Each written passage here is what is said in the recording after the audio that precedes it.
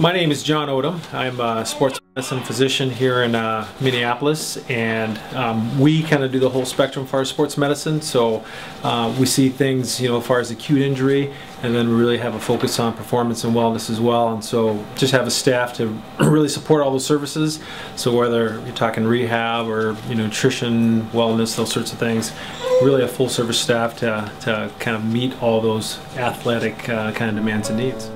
Eden. I'm a registered and licensed dietitian at Odom Health Wellness, and I have the privilege of seeing a lot of elite athletes here at the clinic, and I get to provide nutrition advice for people that are trying to prevent injuries, that are recovering from injuries, and people that are trying to improve their performance and their athletic performance through nutrition and other natural strategies. So I really enjoy working with this wonderful population and great people. Hi, my name is Sarah Haskins. I'm an elite triathlete. I've been racing professionally for 10 years. I had the privilege of meeting Dr. Odom back on the USA Triathlon circuit. I believe it was in 2007. It was quite some time back, and we became friends. And the past couple years I've had some changes. I had a baby girl last year and got back into professional racing this year. And I was racing in Minneapolis in July and was having some issues. I was having some pain in my lower back and not exactly sure what it was, and we remembered that Dr. Odom was right here in Minneapolis, and we decided to give him a call and trusted his judgment and his knowledge in helping me. So tell us a little bit of what happened in July. What were some of the symptoms that you noticed, and when did you decide to seek some medical help from Dr. Odom? Well, I competed in 7 races in 2014, so it was already a fairly strong season, and all the races went really well. And it was actually not till the end of June I was starting to feel something was wrong. I was doing a treadmill workout, high intensity treadmill workout, and I felt a sharp pain in the lower portion of my back. It was kind of like, felt like where my glute and my lower back met is where I was feeling like a sharp pain, and something I had never experienced before in all of my athletic career. So I knew that this was something different, and I took a week off, and the next week I was like, well, I'll see how it goes, because sometimes if it's a sore muscle or something, it'll kind of loosen up as you get going. And I remember I did a short run and it was a little sore, and the next day I did a 4-mile run, which is short and compared to what my normal length of training is, and it was sore during the run and tight, but after the run is where I knew something was really not right, because I was in a lot of pain, and I had a race coming up in 3 weeks and really just kind of rested, hoping it would heal up before the big race. The race came along, I traveled to Minnesota, and I knew it still wasn't right. And we had remembered that a friend we had met along the USA Triathlon circuit, the doctor who had traveled with us, Dr. Odom, he lived here in Minneapolis, and we thought we should give him a call, and we're very glad we did, because he was able to really help us and provide us with answers on what I should do moving forward. Will you tell us about the importance of bone health in females, and then particularly in elite athletes like yourself? Yes, so I've been very fortunate all my years of racing. I ran in college. I had never suffered a stress fracture, so that type of injury wasn't even on my radar. But come to find out, the injury that I faced was a sacral insufficiency fracture, and I was a little bit surprised. However, I knew that that was a possibility based on my symptoms. And I have learned with talking to Maggie, nutritionist at Dr. Odom's Health and Wellness Center, and talking to Dr. Odom, really what goes through the body during breastfeeding, and a lot of the minerals are kind of pulled out of the bones, and I'm not getting the hormones that women need.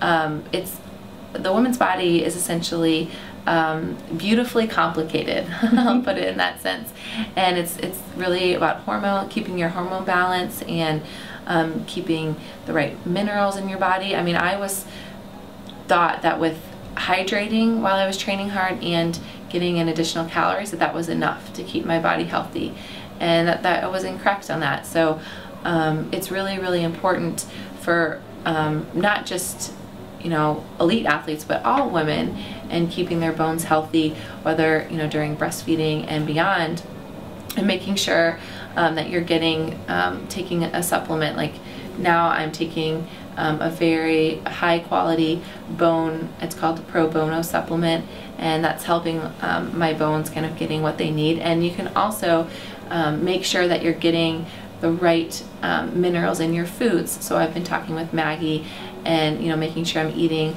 foods with a lot of additional calcium, like dairy products, leafy green vegetables, and phytoestrogens is kind of on the breaking edge of some foods that can potentially help you to get what your advice body would you needs. give to aspiring female athletes and triathletes as far as nutrition?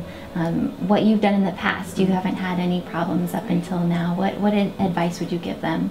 Yeah, I would give female athletes and any aspiring triathletes for nutrition to really make sure that you're fueling your body correctly for the demands. It's kind of like energy in, energy out. You don't want to go into a workout with a loss of energy. You're not going to be able to perform as well as you could during that workout.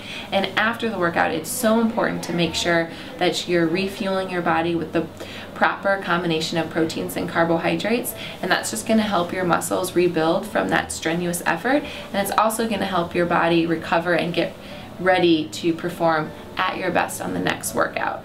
So I've really learned a lot about nutrition in my years as a professional. When I was in college and high school, I really didn't understand nutrition and how important it is, not just for your everyday life, but how important it can add to your performance. I mean, we need food to survive. I mean, it's something that's so basic, but yet can be so detailed oriented and can really help.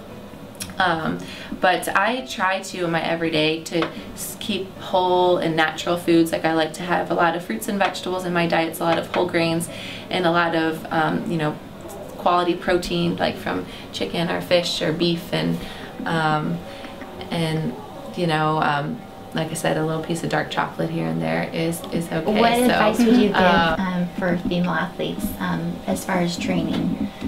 What pieces of advice can you give them? Yeah, for as far as training goes for female athletes, if you're just starting out in triathlon, I always recommend finding a local tri club, because at least for the swimming and the biking, it's great to have people around you to bounce questions off of and have some guidance.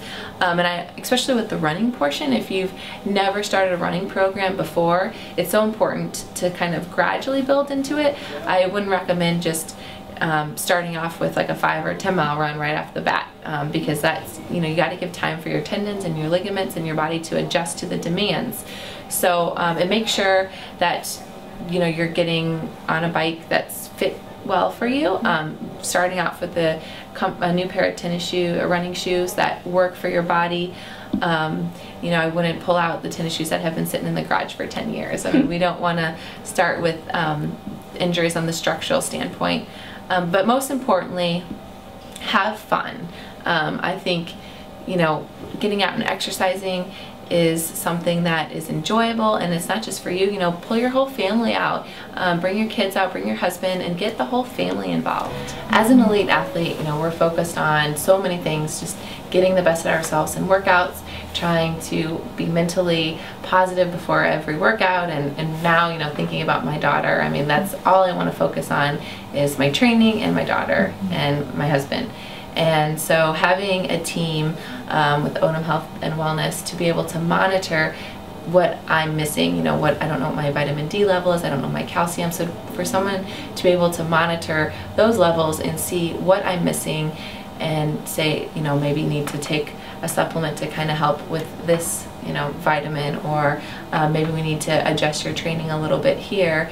And sometimes when you have a team from the outside looking in, they can really spot those weaknesses and let you know, so that you can get to the top of your game at the end of the season down the line. Sarah, thank you so much for your time. We really appreciate you sharing all this valuable information with us and with all the women out there that are aspiring athletes too. And we wish you the best in your career and your new career as a mom to Caroline. And we hope that your continued recovery puts you up where you want to be.